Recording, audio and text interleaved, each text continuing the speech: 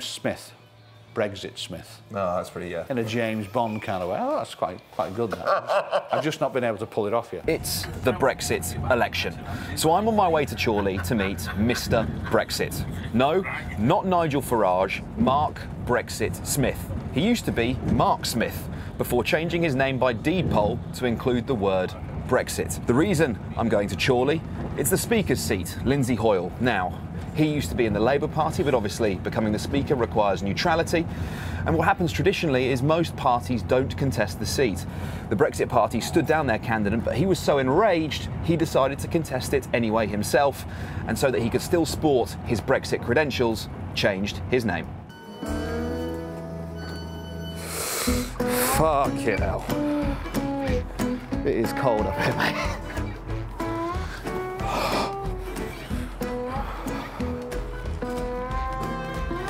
Excuse me, do you know where the Henry Tate is? Henry Tate? Yeah. Yeah, mate. Oh, we're on the wrong side of the station? Yeah, you are. You need to go through here, go down and across, and then the Henry Tate is just on the other side of nice one, mate. Thank you. See that? A place where everyone matters.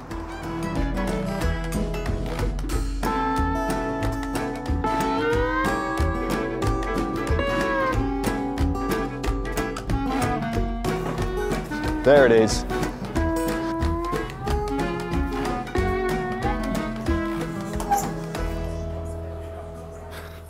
Hey Mark, how you doing, mate? Good. Good to see you. Cheers. Cheers. I'm a little bit behind you, left you waiting, I'm sorry. No problem. Tell us about Chorley. Tell us about you, tell us about your name change. Okay, so I lived in Chorley since 2004. Chorley's an interesting town.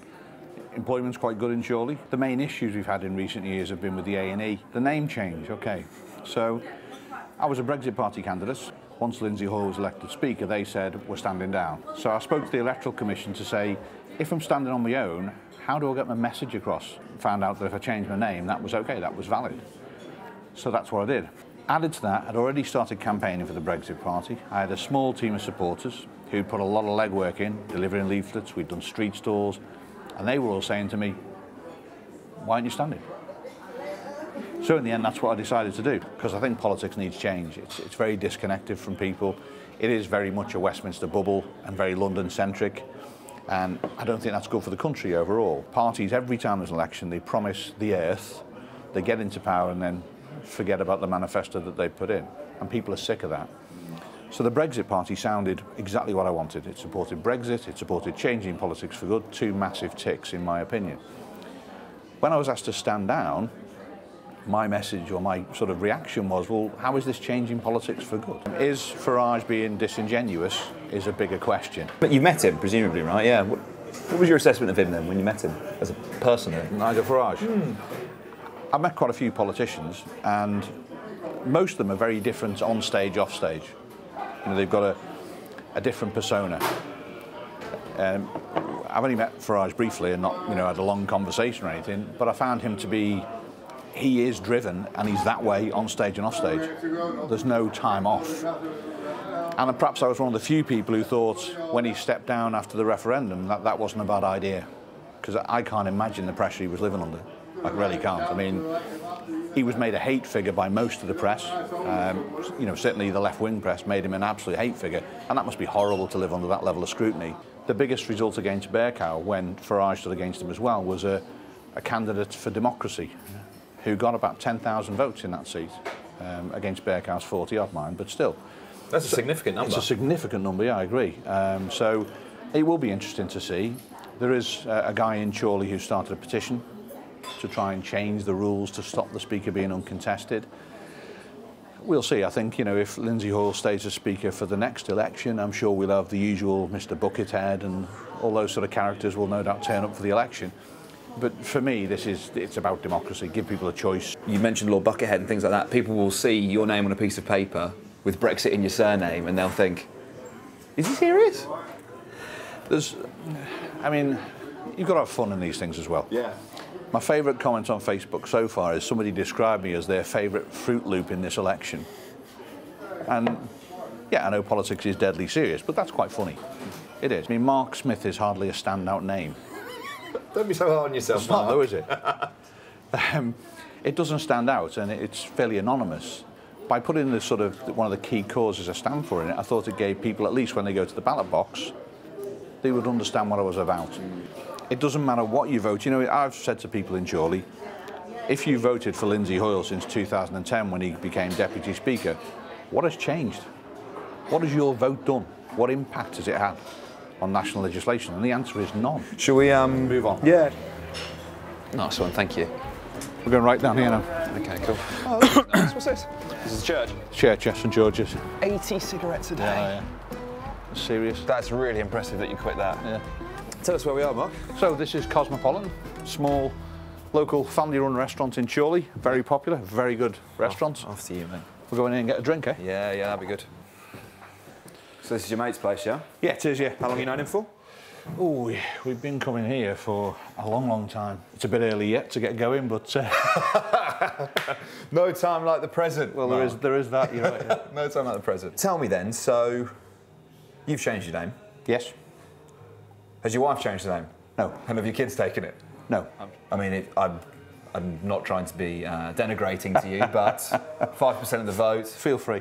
5%. Okay, sure. I mean, it sounds like you're used to it. Yeah.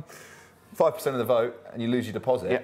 Potentially quite costly for you doing this. Even a minimal election campaign, if you just do your deposits, a couple of leaflets, you know, I mean, there's 46,000 addresses in Chorley. You know, with our leafleting crew, we've managed to put about 25,000 leaflets out by hand so far, which is good. I'm pleased with that. Just the cost of those leaflets is £300–400. Why do it?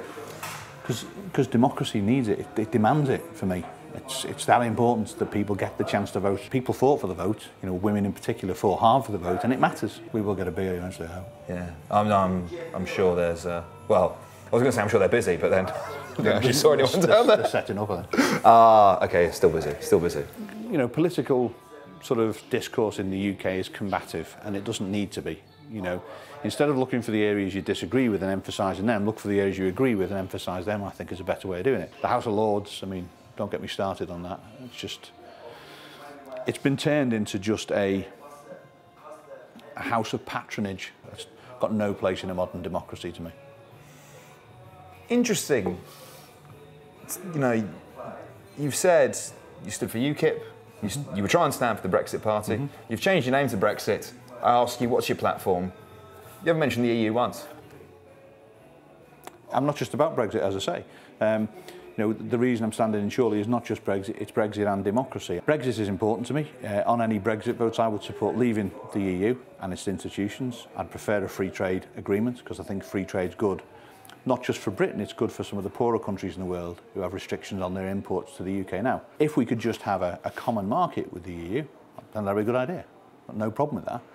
But the way the EU operates now with its tariff barriers, it's a protected market, and protectionism is never good. And if we're not fit to battle those in the world of international trade, we won't win. The protectionist EU will fail, it'll collapse eventually. So I'd sooner get out now and get moving. So that common market then that you support, what sort of things would you like to see included in there? Services, goods, people? I mean, you know, the people thing is obviously a big one that everyone talks about. I'm actually maybe more pro-migration than most people might suspect. My issue with free movement is that it's very, very, it's prejudiced against people who don't come from within the EU.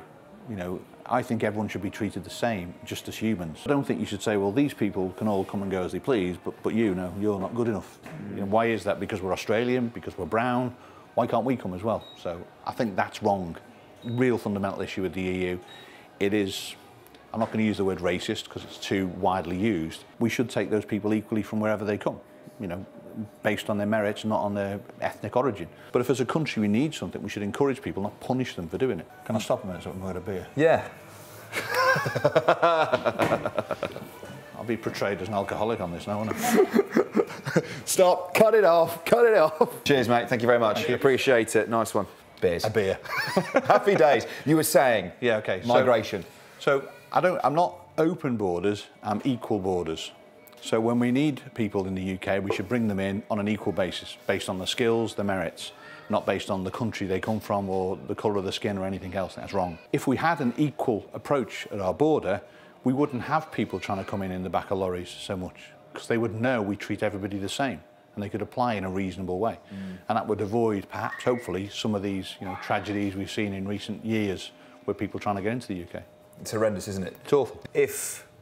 When we leave the EU, we're no longer afforded the protection of the EU and our market is opened up to those cheaper American cars. What happens to our car industry? We haven't got a car industry, have we?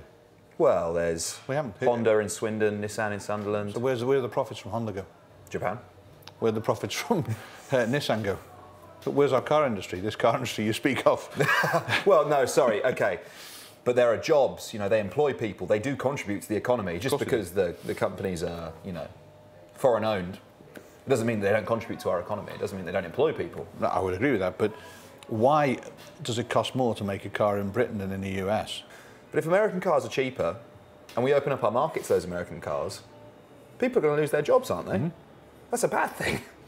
Is it? We've got a focus in the UK and across the Western world, really, on economic growth, GDP growth. We have to have GDP growth.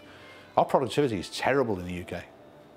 If we focused a bit more on improving our productivity and a bit less being obsessed with how many people are employed and how our GDP is growing, we might make a better society. How do you introduce yourself on the doorstep? I say, hi, I'm Mark. I'm standing Mark Brexit-Smith in the election. Am I going to get your vote? That's actually a pretty good sell, to be fair, isn't it? If you're a Brexit voter.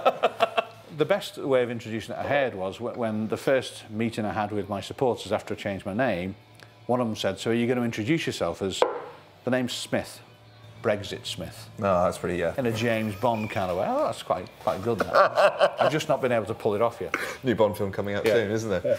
I wonder if you get into the House of Commons, your first speech, your maiden speech, what are you going to talk about? What is it you'd like to say? What I'd like to talk about, I think, is democracy and how it was almost denied the people of Chorley and how it's been denied people in many constituencies and how it matters and how it's not in the gift of politicians to take that away from people. The thing that tipped me over the edge to stand as an independent was a line in the Daily Mail. Here we go. That said, Lindsay Hoyle will be re-elected as MP for Chorley. And I thought, well, do the people of Chorley not have any say in that?